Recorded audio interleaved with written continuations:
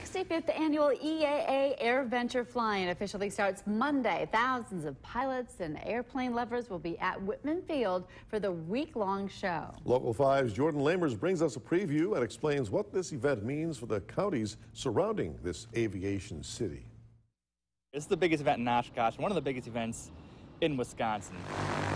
Props are turning and thousands of planes are starting to descend in Oshkosh ahead of this year's Airventure, an event that draws quite a crowd each year.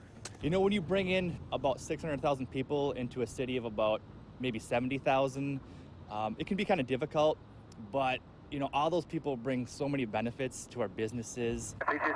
You heard right. More than 500,000 people will be in attendance. That means streets will be packed, shops overflowing with guests, and hotels fully booked for miles. The regular season home games for the Packers, all 8 of them, they don't bring in as much money as what Airventure does in just 1 week.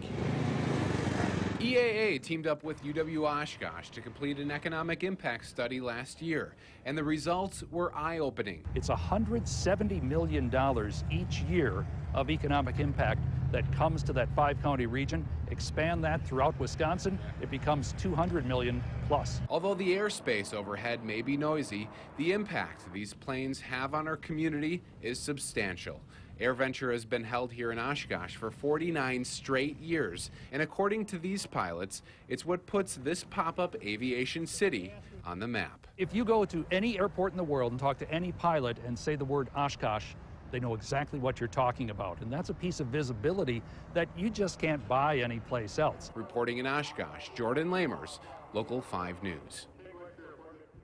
Thank you, Jordan. Airventure runs from Monday, July 23rd to the 29th.